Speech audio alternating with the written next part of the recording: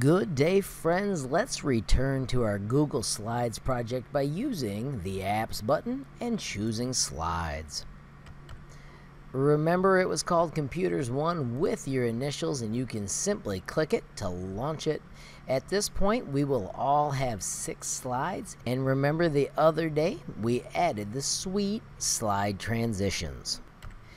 Our first step today is going to be to add some speaker notes. So click down on the speaker notes slide and add the following. Simply put, remember to speak clearly. Take your time with each sentence.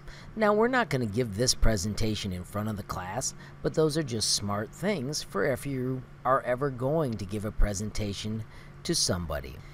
If this were a real presentation you were giving, you could add notes about things you wanted to make sure you covered that you may not have put in your slides. At this point, I want you to insert a new slide. You can use whichever strategy you prefer. And I want you to title this Presentation Tips.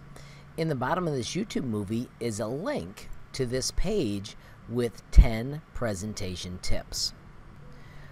Once you get to this page, I want you to copy the link. I want you to go back to your slideshow, and on the left side, I want you to type the following. Please type. When you create a presentation, it is good to have an idea of strategies that help you get your point across. The website on this link has a lot of good ideas you may follow. When you've got that done, select the word "this link" and click the link tool, and then take the URL from this page and paste it in. Once again, all you do is select it, right-click, copy, paste it in the box, and apply it. And now when people are viewing your presentation, they could click and view the web page. Press enter below that and write this sentence. I have listed a few of my favorite strategies to the right. And then in this box, I want you to make a bulleted list. Once again, I'm going to show you that you can do the fancy bullets if you want. So I'm going to do stars because these are my favorites. And then it is up to you to pick 3 of the 10 and just summarize them. Don't type the whole thing, but summarize them. So for instance, I'm going to pick Start Strongly. You can pick something else, of course, and you're doing at least 3 of these and explaining what it means to you to start strongly. So I put Start Strongly, making sure that your audience is excited to hear what comes next in your presentation. So remember, you need at least 3 of these. You can go back and read them. Do not copy and paste what this person said. Instead, I want you to take what they said and say it in your own words. Let's go back to one of our earlier slides where we added a picture, like our typing one, because we haven't used a lot of single pictures. And let's use another cool technique called an animation. Click on your picture, and when you click Insert Animation, it lets us animate that single piece. So our slide is already going to dissolve, but check this out. We can make our little buddy fly in from the left, which currently would only happen when he was clicked. I would rather have that happen with the previous, I think. So let's see what this looks like now when we start our slideshow. When I hit present, look at how that comes in just because it was the start of the slide. And that's how I want that to happen. I want it to be with the previous.